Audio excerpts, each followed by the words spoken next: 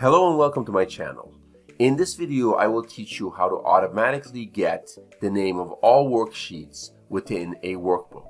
So I have a workbook which consists of many worksheets or many tabs. As you can see, we have several tabs, and what I want to do is I want to go within the main tab and get a list of all these worksheets.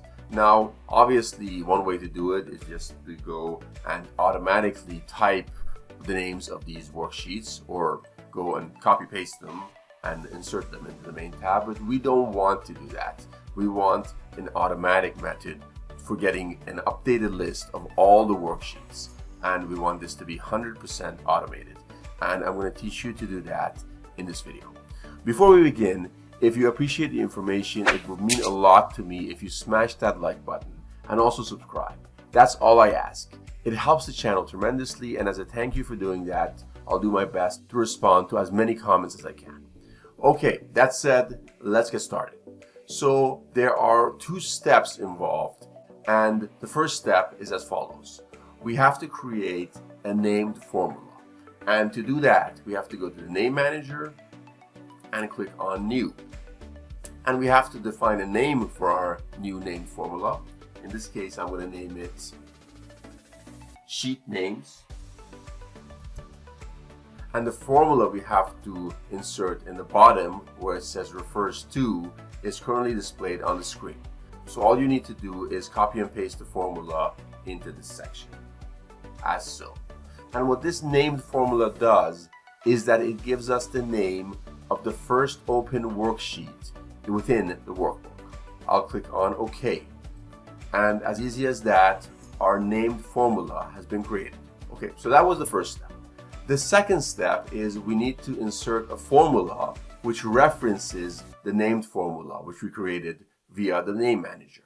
And doing so is very simple. All we have to do is to copy and paste a formula similar to the formula which is currently displayed on the screen. So you can see a formula currently displayed on the screen. All you have to do is insert that formula within any cell. Now in this case, I'm going to insert it in cell C3. And the reason I'm inserting it in cell C3 is because tail end of the formula already references C3. So you just have to make sure this last part, that is last argument over here, references that cell. For example, if you put it in cell, say F5, it has to end with rows, open parentheses, F5, semicolon, F5. So that's the only thing you have to change, depending on where you want to insert this formula. But since I'm putting it in cell C3, I'm not going to change anything, and I'll click on Enter. And as you can see, this formula has successfully returned the name of the first open worksheet within this workbook. And that's being done by referencing the named formula which we created in the name manager.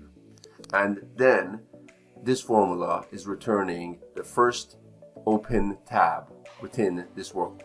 Now, in order to get the name of the remaining worksheets, all you have to do is to drag this formula down.